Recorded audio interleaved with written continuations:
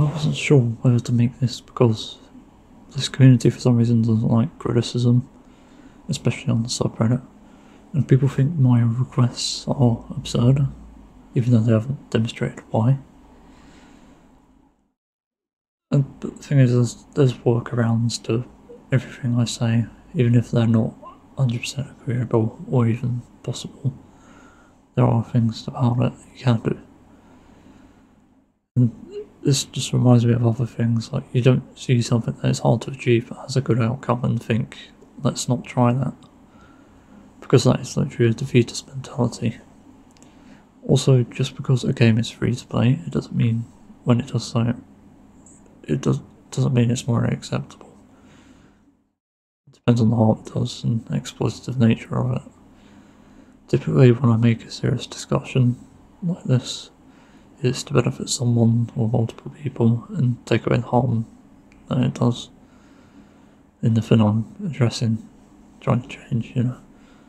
The gacha is inherently harmful by virtue of having gambling. It is gambling anyway, but it's just more than enough reason to call it out more and get home with us to change it maybe. With that said, onto the video script. With the card game being introduced to Genshin Impact in 3.3, I think it's time to talk about how that might be monetized. I said might be, because it's definitely possible for it to be monetized, which would suck. Luckily the card game is casual friendly, so it probably won't be too bad. Like, it might just be skins, but I don't know. But in their own words, that was. But it's clear that it's growing as a game, Genshin Impact, but not in the way that it should. The fact that Genshin Impact isn't really the positive word of mouth at the time of Sumeru's release, it shows something is seriously wrong. Especially when on release, like 1.0, it was talked about so much. Besides the journals saying it's a Breath of the Wild ripoff, even though it didn't even compare to that shite anyway. Also, similar mechanics don't equate to copying. People compared Overwatch to Team Fortress 2, even though they're nothing alike. Makes me wonder what the trading card game will be compared to Genshin Impact. Proceeds on to today's issue. Besides the worry of there being monetization on top of the shit we already have, I realised upon wasting my primo gems on the recent weapon banner that the gacha in its current state has no right to exist. Given how the game is, how big it is, and how many whales there are, it makes no sense to have a weapon banner. As of making this, Nikita has apparently taken the lead in terms of best-selling banner.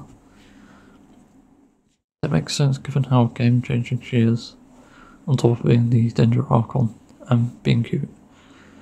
In a way, every character that releases broken ends up being free marketing, rather than the drip they constantly post. It was clear from Nahida's leaks, yes, as far back as that she was different as a character. She was game-changing in a different way. Not a must-pull, surprisingly, but pretty damn strong.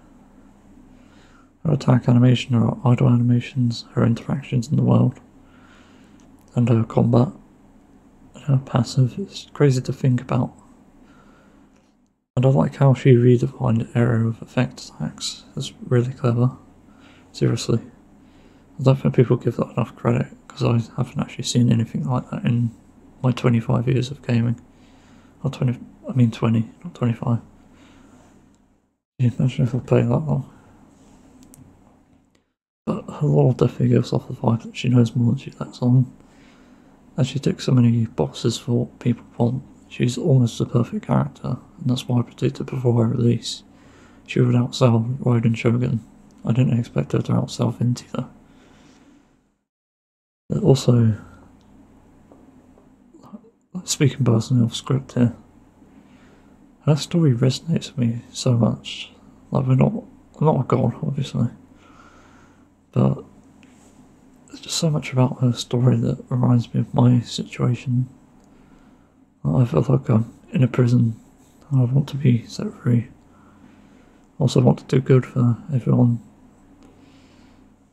Yeah, also I just kind of want to have a personality that sort of resembles someone who is quote unquote cute. Things like that. It's weird how that resonates with me. I didn't realise it until this patch actually. I probably should have realised it sooner. Anyway, having rolled on her, I have to say I'm satisfied with how she plays so far. Definitely fun to use. However, the weapons banner makes no sense. I roll on these without thinking, and I do actually regret every single weapon banner I've rolled on except for Arataki Ito. I lost my 50-50 to the Thunder Impulse on this recent one when trying to get Nahidas, and wasted another 50 to get Nahidas after the Thunder Impulse, which I wasted about 70 on. It isn't ideal. I say it's a waste because weapons just aren't worth the value in Genshin Impact compared to what a character delivers. So when I say weapon banner should be removed, it's a no-brainer at this point, isn't it? The simple fix is to have it be purchasable for a smaller price, maybe as a microtransaction instead. The weapons add very little value compared to a, say, a Refinement 5 Rust, or maybe even just a free-to-play weapon, no wishes.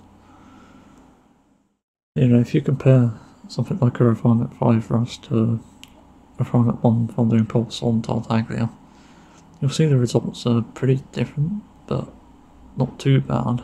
Like, you won't sacrifice much by using one or the other, besides a tiny bit of damage. The point is that there just isn't any value to 5 stars overall. 5-star weapons are not significant. Yeah, I say a Thunder Impulse because I lost my 50-50 to that. And I'm definitely rolling on Tartaglia now because of that. Might as well make use of it, why not? So there is no value for weapons anymore. Well, there never was. Unless you can make use of the other weapon that you get. Like, the point I'm making there is, I was lucky to get a Thunder Impulse right in time for Tartaglia's banner, because I think if I hadn't got that, I'd be missing out on Tartaglia, who is a Hydro DPS I was considering. I was going to get Ayato, but I don't like Ayato's design. Like, his animations are cool, but his personality is like, I prefer a fucking crazy guy in a child's body. Wait, is it the other way around? It's just not worth rolling. The truth is, you'd have more value by rolling on characters, and also have more fun, and more variety. Truth be told, I've only been down to 0 primogens twice as a low spender. Once on Garnier 3-1, and I needed to get Zhongli to support her, and sadly I had to buy crystals for him. And the other was Ayato, when he first came out, and Venti's rerun. I stupidly wasted my primogens on the Venti rerun and his weapon. His weapon, just to emphasise that. The elegy of the end. Stringless fits in better, but my god, it annoys me. I wanted Ayato too. And also regret pulling on Kazuha's weapon. Freedom Spawn, I think it's called. Because I could have gotten Yoimiya instead to replace D-Luke as a main pyro DPS. You know, the dumb thing about that, I remember I lost a 50-50 to Sacred Winds of Lost Barrow, whatever that one is. I have nobody who can use it. I have to put it on Barbara because she does good enough healing anyway, so the damage actually helps. The point is that compared to her character's output, the weapon banner is not worth it. What we need is for a good team is a good artifact build and max talents possibly. And just character in general. That could be Hutel, Raiden, Galnu, Ayaka, Tonari, and I think Yoimiya probably counts because of the Rust. But I include Tonari because he's actually one of the strongest characters now with the Electro buff with Danger. Quicken or Spread, I think it is. This just means 5-star weapons are valueless. And then use those that you get from 50/50s, I guess. I have a Skyward Spine, and I'm going to use that on Raiden Shogun if I end up getting her. To be honest, I probably won't because I would have spent all my primos on Tartaglia. I think it's better value for my account with Nahida being there to get Tartaglia first. Yeah, I don't know. It's complicated, this is the problem. Had I not spent on the weapon banners, I could have gotten Tartaglia, Raiden, and probably another sumo character. It just sucks. And this leads on to the next point. The character banner value is no doubt going to be controversial as usual in this damn community. The gacha has no place to exist, which in what is a really good free-to-play game. I can't recommend this game, literally. The gacha is the biggest toad you can lay on a game. It is absolutely insulting. It becomes revolting to a certain point because it just makes me sick sometimes playing it, even though it's the most fun I could have. And definitely, I'm excited to play it every day, but that thing is still there. Like, it just still feels off. And I remember a few months ago, actually, we're going off the script again here. A few months, maybe a year ago, I was saying that I was going to give up on doing daily commissions to free up some time and also not really spend resin because I'm happy with what I've got. But the thing with that is that sometimes the gameplay can be so good with some characters that you sort of have to roll. So you're just kind of stuck in this loop where if you don't play, like do everything in the game, you're going to fall behind and you're going to miss out. That is FOMO. Anyway, even though the game itself is actually incredible in terms of scale and recently its story, it's still got big problems shadowing it. I haven't even touched on the gameplay issues like lack of quality life, no gadget wheel, no artifact presets, artifact RNG, annoying co-op matchmaking. It's got so many of these issues that wouldn't make sense since it is free to play, but the reason this is bad isn't good for player perception, especially where we have the gacha over it.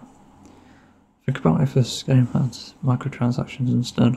£15 per 5-star and £5 per 4-star and half the price for constellations. These would have sold well and people would actually probably spend more. And the anniversary event can give a free character to everyone because its value is low enough. You know, just speaking from the 50/50 pool, like the pool of stuff you can get. But we run into this issue where the gacha creates FOMO, and it inevitably creates power creep. Power creep FOMO, I would call it. It's not very talked about for some reason, but there are definitely power creep characters in Genshin Impact. Like Nahida, for example, just obliterates every exploration character with the ability to collect. I know what the versus strategy was moving into Sumeru. It was to release underpowered characters first, so the overpowered ones would be simple. We're no doubt getting the Wonder next patch, and after that, either Dea or a Hyphen, or that Yao Yao girl, the one that's been teased forever. This means most characters you get are being power creeped by newer ones. Somehow. Like Kazuha replaced Venti, Nida replaced Calais and Traveller. As like dangerous sub DPS, I mean. Raiden Chokin replaces Kiching. Not how you say it now. The new characters are just releasing are better than previous. Yeah, there's also Yuzan replacing Xingqiu, for example. And being a good open world character too, which is maybe consider rolling for her, not gonna lie. But, and it's too early to say, we may be at a point where even these newer characters will be replaced eventually. There may be someone to replace Nahida, who knows. I don't like the character weapon, the character banner value, I mean. Also because of how many wishes it takes. I calculated this whilst having a really bad shit. Like 9 out of 10 pain. It comes out to about 28k premium gems to get a character, if you're unlucky. 28k. You could only make that much primo gems over 3 months of big game content patches, like doing all the exploration. And that's about 5 to 6 months of grinding. This is absurd. This needs to change. Like, seriously. Sure, you might get 4-star characters and you can make use of them.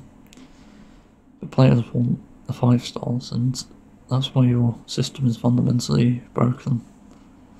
That's not good player reception. And you know, you'll definitely find it. There are going to be 1-star reviews on the game where people say, I rolled on this banner and I didn't get this character. And there's also going to be characters, no, I mean users who say, I lost my 50-50 and so on. But the point is that people will view the game negatively because of something that is inherently negative. Like, they see a character, they want it, and they don't get it. Like, it's just... It's weird because it's different in the game context and people for some reason equate it to real life, where you can't always get what you want. But this is a fucking video game where it has no like real life impact other than making a dent in your wallet, maybe. But that is the fundamental difference there. It being fictional means you should be able to do anything.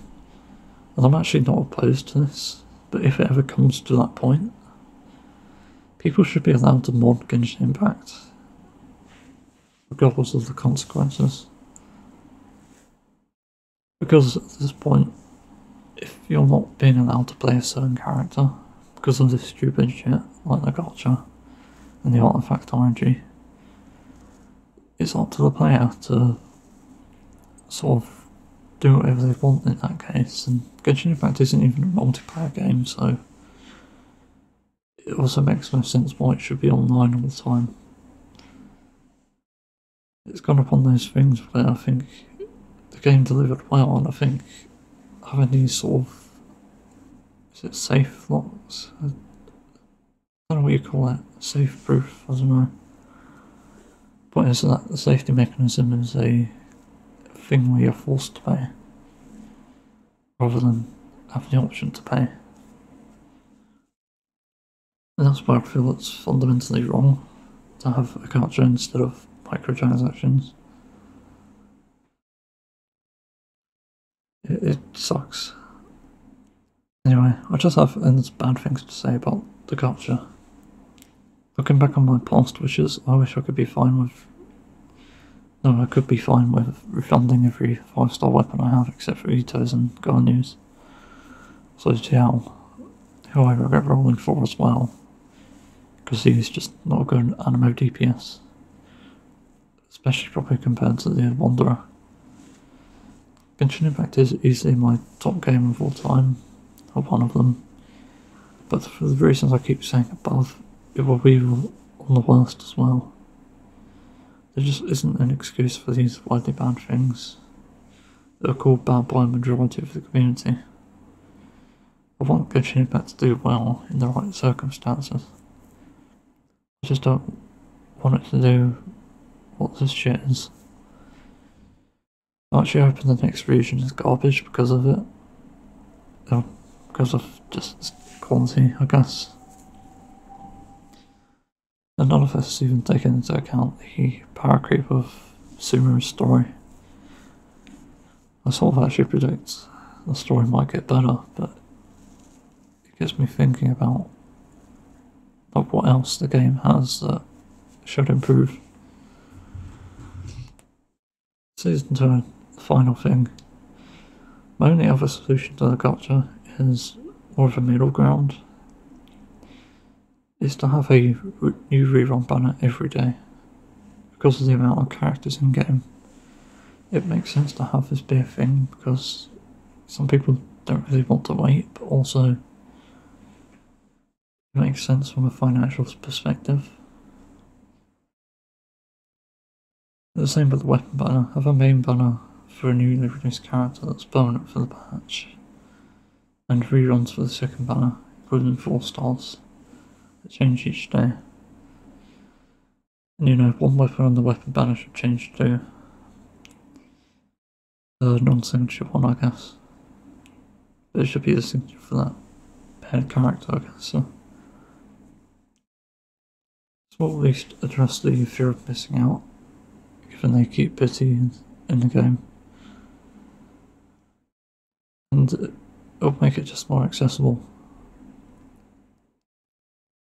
And I think the good balance about it, I think you should only allow it to players who have played for a while, like a sort of an adventure rank, so it can't be exploited.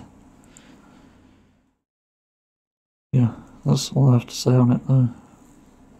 Like, this is just not about the endgame at this point, because the endgame is the fucking Artifact RNG and the gacha. These are the 2 biggest cog blocks in the game that stop you from achieving things. It's not fun, really. I know people aren't focused on the meta, I forgot to mention that. But for those who are sort of like half casual, half competitive, a bit like me, I guess, it's not fun. And if anything, it's just going to make you lose players, and I've seen it already. There's actually been a lot of players who've quit just before Sumeru. And actually there's a lot of players who have had, if you don't play it, because of so much stuff to do. There's so much catch up and entire monetization.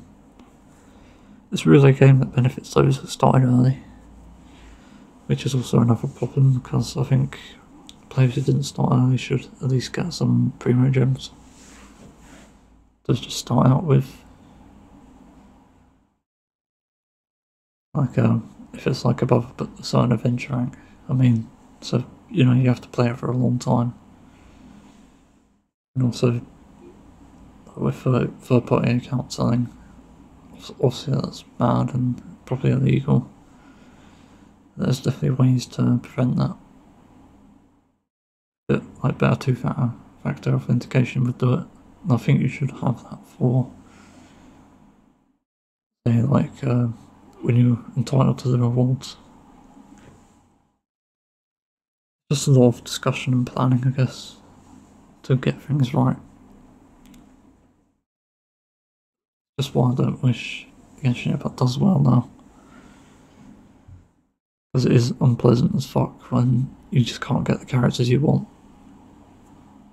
Like, any rational game that's designed well either has characters unlocked already, or you earn them through playing. But this isn't earning through playing, it's earning through FOMO.